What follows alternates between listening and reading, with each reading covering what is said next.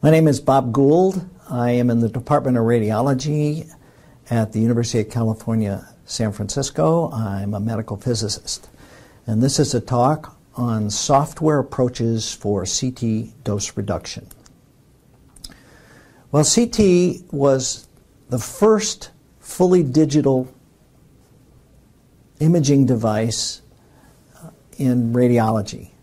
It differs from projection imaging in that the X-ray source and detectors move during data acquisition. So you never actually look at any of the projection data. It requires a computer reconstructed image to give you a cross-section.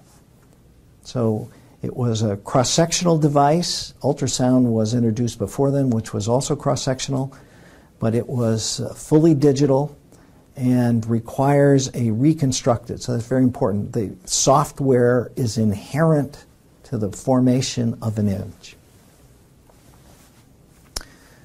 So the digital image, which we know we never view, the eye is an analog device. We always convert our digital image, which is really an array of discrete elements, numbers, used to represent the image in a digital format. So each of these elements is given a number, pixel value we call it. It really represents a voxel, volume element, fully three-dimensional, but when we view it, we only view the edge of it, and that's called a picture element. And normally in CT, the format is square and 512 by 512. So the task of the CT reconstruction is to assign each voxel in the matrix a value that is linearly related to the attenuation coefficient of the material represented by the voxel. So that is to come up with a pixel value for each of the elements in our matrix. The problem is that there is CT noise. So there is always a level of uncertainty in the CT number that we assign or that the reconstruction assigns to a particular pixel. We can quantify that uncertainty as the standard deviation of the pixel values within a uniform object. And the reason for the uncertainty is simply photon statistics, or usually is the dominant factor at least. To some extent, artifacts as well, if they were streaking or other hardening artifacts due to the characteristics of the X-ray beam can cause uncertainty in the CT numbers. And lastly, electronic and detector noise can contribute.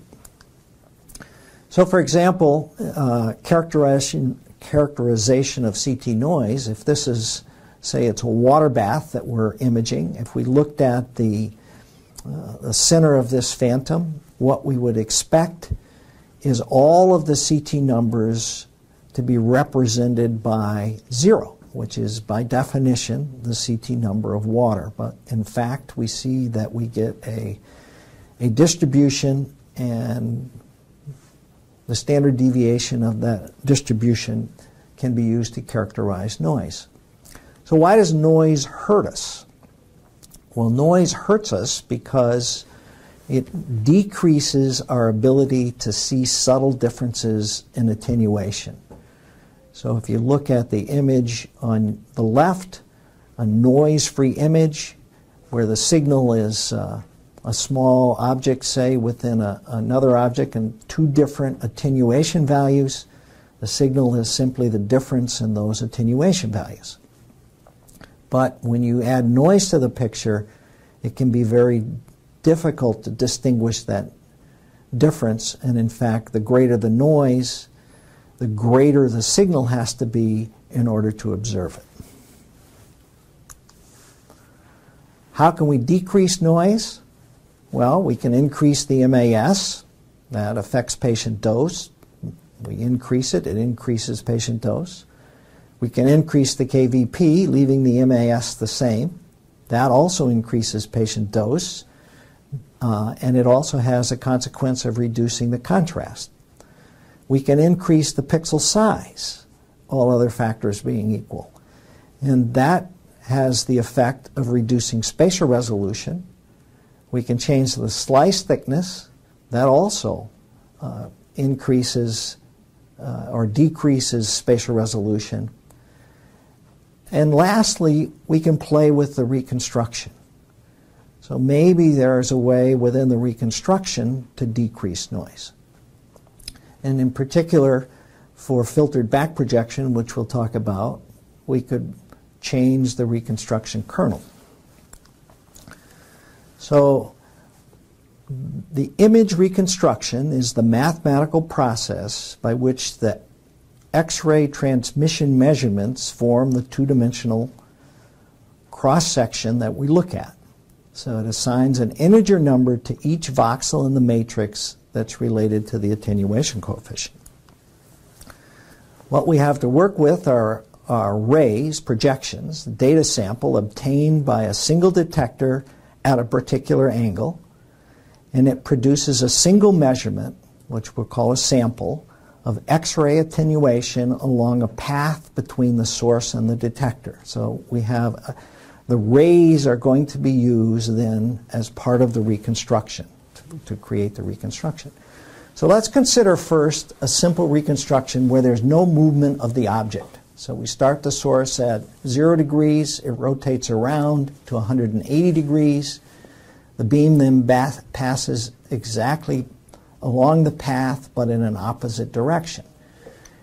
And what you'll see is, or if you think about it, since the object is not moved and is the same, the 0, 180 and 180, 0 rays are exactly the same.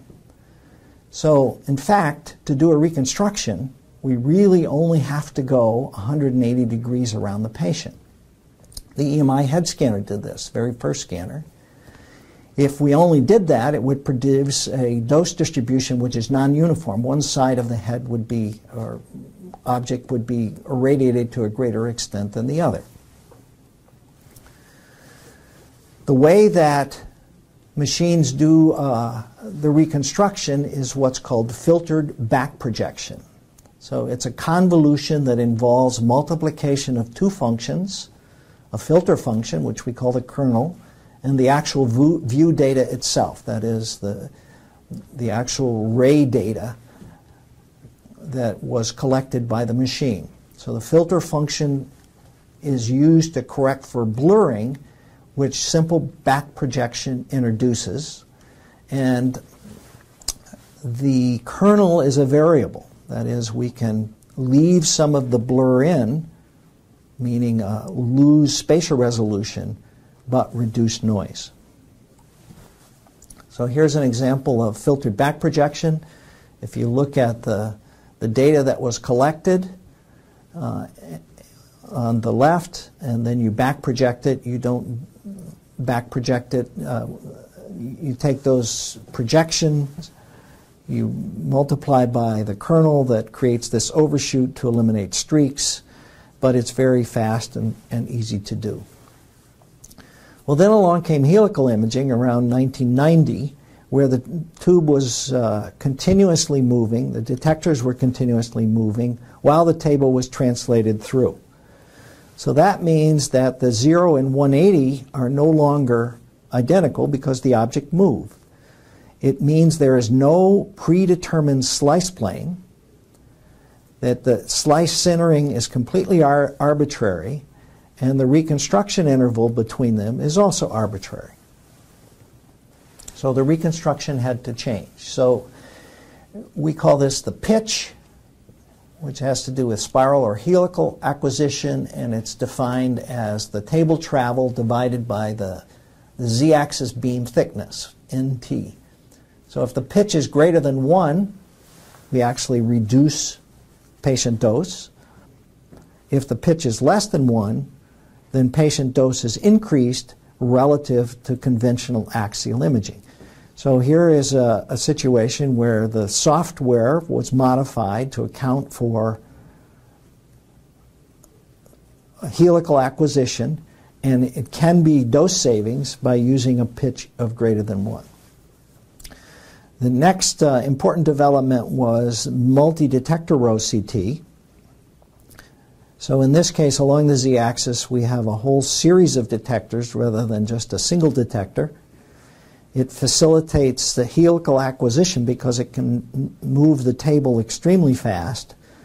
You still use filtered back projection, but you can use cone beam reconstructions to do the reconstruction. So what do multi-detector row CT do? Well, it facilitates the acquisition of thin slices over large volumes. So thin slices reduce partial volume effects, improve spatial resolution, and are potentially more diagnostic, but the fine print is that to get these thinner slices of equal quality, it requires a higher dose. So the patient dose will go up if all that is done is thinner slices are acquired by these multi-detector row CTs. So how have the CT developments gone up, at least the ones we've talked about so far? They've gone up because of increased utilization of CT and greater use of thinner slices. Now, filtered back projection does have some drawbacks. One is it's very sensitive to artifacts. Abrupt changes, inconsistencies in the transmission data from sample to sample or view to view, and these abrupt changes tend to cause streaks in the image. So filtered back projection, as I said, is the method used on all commercial CT scanners. It is very fast. It does allow noise reduction, but you have to trade off spatial resolution to achieve that, and it's sensitive to noise and artifacts. So there is no statistical corrections in the samples that are obtained. It assumes simple ray geometry. So within the last 5 to 6 years, there's an alternative reconstruction method called iterative reconstruction. Turns out that it's to some degree a reinvention because, in fact, it was used by the EMI head scanner, and then everybody went over to filtered back projection. But it uses an estimate of the image to obtain calculated projections, which are then compared to the actual sampled values. So you initially do what's called a forward projection, likely on the filtered back projection image that you've reconstructed. So by forward projecting, you obtain calculated projections. You compare these then to the samples that you collected. So you iterate, you adjust the sample values based on the difference between the calculated projections and the measured projections. So the iterations can be limited to a fixed number or allowed to continue until the calculated projections and sampled values converge. So here's the reconstructed image. Here's an example of what we're doing here. We're comparing our forward projected data to the measured projected data. And because a filtered back projection image, for example, there are going to be differences between these. And what you're trying to do is minimize those differences between the forward projected and the measured data. So you apply constraints in doing this, statistical weights. You reconstruct a new image, adjusting the estimates of attenuation values in the image. Then you do the forward projection again and compare those to the measured projection data. So here's the implementation, the steps. You forward project through estimated object to obtain the simulated projection values. You compare, you adjust the attenuation values, reconstructing a new image, and then you do the forward projection again. And maybe you do this a finite number of times, or you do it until that difference is minimized to a certain extent. So the challenge here, though, is it's computationally intensive. It's slower than filtered back projection, but it does allow you to reduce noise for a given dose without a loss in spatial resolution. So that's a very important point there. So you're reducing noise, but without having to trade off in spatial resolution. And it can alter the noise appearance somewhat, but the standard deviation of the noise can be kept the same as for a filtered back projection image, with a reduction of 20 to 40% in the actual dose that's used. So you reduce the dose to the patient by, let's say, 40%, do the iterative reconstruction, and you come up with an image that's equivalent to a filtered back projection obtained at 40% higher dose. And this may be higher in larger patients. So the iterative reconstruction is now available from all the manufacturers. It does provide statistical modeling for the ray samples. In other words, it helps correct for statistical noise. The future implementations will account for system optics. In other words, be more sophisticated in their what they can achieve in the iterations. This is called model-based iterative reconstruction. It has the potential to lower noise and reduce and improve spatial resolution. So that's extremely powerful. Lower noise, improve spatial resolution. And the noise reductions are really quite remarkable. However, the reconstruction times, because it's so computer intense, can be greater than an hour. And it also allows for sparse data reconstruction. It means you have to take fewer projections.